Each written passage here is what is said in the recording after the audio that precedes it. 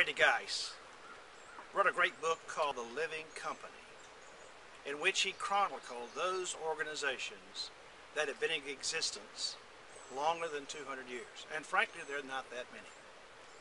And one of the things he found about those that lasted so long was a focus on learning.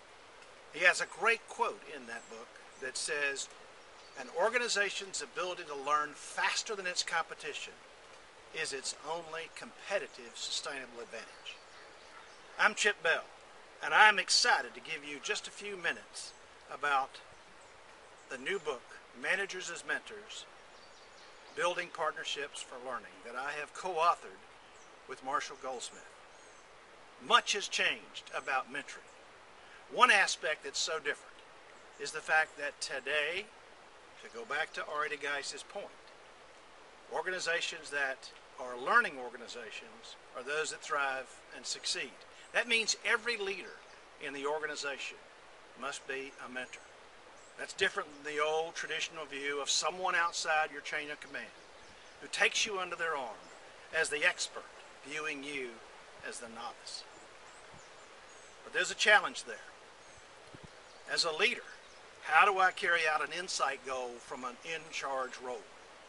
I believe partnership is the key. And the big idea in this book is all about building a partnership for learning. But there's another thing that's changed about the world of mentoring. Historically, when we have looked at mentoring, it's been in a largely blue-collar environment where rote and practice was the key. Today, we live in a brain-based economy.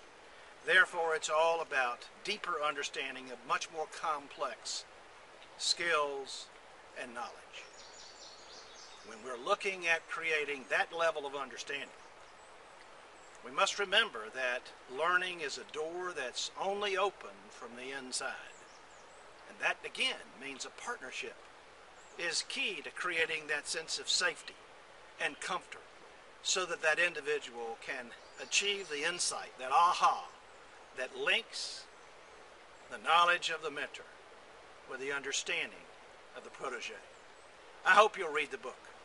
We had a great time putting it together.